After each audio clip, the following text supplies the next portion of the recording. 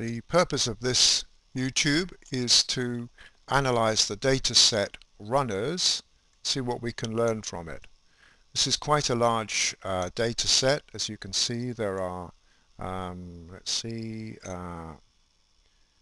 800 elements in there, which is the ID in the left-hand column, and it's divided up into different control and runners, and by sex, female and male, and the column D has the heartbeats of them.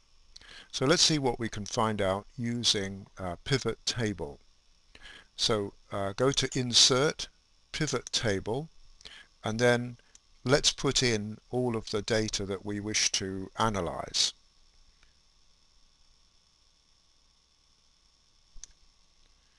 So yes, that's correct, A1 down to D801. Let's put it onto a new worksheet, and the Pivot Table dialog starts up. First of all, I want to do a histogram of the beats to see what the distribution is, but without worrying about the gender, etc. This is basically just to practice doing a histogram. So we have beats there. Now we also need something in values, and we need to change it from sum, value field settings. We want to have it as count. So now it's listed on the left-hand side. You can see there are 2 people with a heartbeat of 82, etc., etc. So I'm going to group it now. So notice where the cursor changes, turn right to group. And Excel is suggesting I start off at 69 and go up to 1. Let's change that to 60, just makes it neater. And let's make it end at 200. And Excel is suggesting by 10. So that's change that, and now we have what's that, about 14 different groups, which is about right. So for a histogram we want between about 5 and 20, no more, no less. So let's see what this histogram looks like.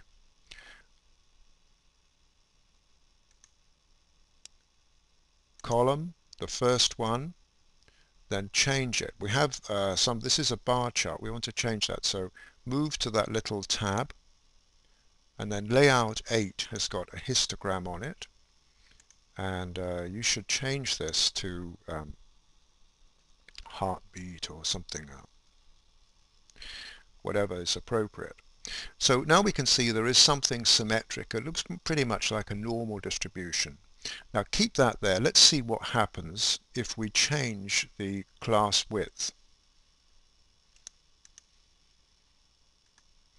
So we go back to group and change it from, let's say, by 5.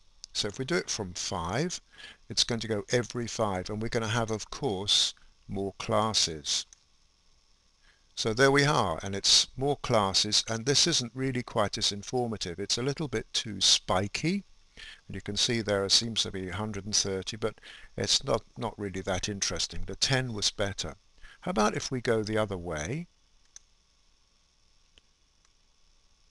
and change it, let's say, to 20. Now this is kind of too much the other way. It looks like pretty much like a normal distribution. We can see that there are some outliers here. So these would be people here on the right hand side, very high heartbeat, they'd be 180 to 200, and also some people here with a very low heartbeat, 60 to 79. These are extreme outliers, aren't they? But most people have a heart rate that's about 120, something like that. Notice that these are people who have taken exercise or are taking exercise when they're tested. It's not their regular heartbeat all the time. So I think probably the one at 10 looked quite good. Let's go back to 10 and see what happened. Yeah, 10 looks alright. We have enough detail. We can still see those outliers, the very low, the very high, and it's something like that would be about appropriate. Now I want to take this explanation a little bit further, and instead I want to try to break it down by gender and by whether they were control group or not. I'm going to move beats now to column label. Notice now it's a column label going across. I want to have gender in there. And now we can see immediately that we have male and female is here. Let's group horizontally. Let's group the row by tens. It's grouped by tens now. Okay, so what can we see here that's of interest? Let's group it by 15s just to make it a little bit.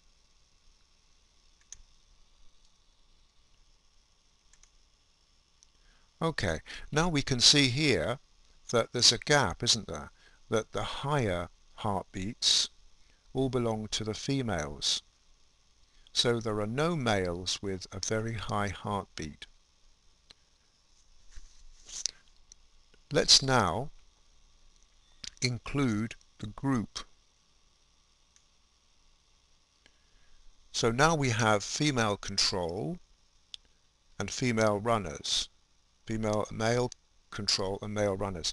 Look here, the runners seem to have a lower heartbeat. All those people with very high heartbeat amongst the female are in the control group, people who tend not to perhaps take as much exercise as the runners, although we don't know they don't take any exercise.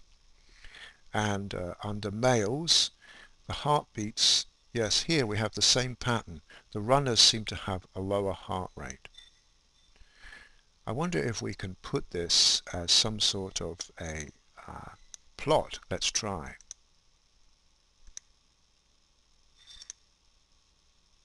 Yes, we can. So I highlighted the area and we have control. You see here, control female female runners, and then male. So this is the same distribution, but you can see probably by looking at this area here, particularly the blank areas, you can learn something from it. So let's just say, take example here, male runners. It seems to me that there's a peak here. The male runners, there are more of them with a lower heartbeat. The same here with the females. So you conclude from this that perhaps running might reduce your heart rate just from this data. So the key thing I'd like you to get from this is that you have to explore the data, change the things around, and try to find something interesting. There's not necessarily a right or a wrong answer here. Thank you.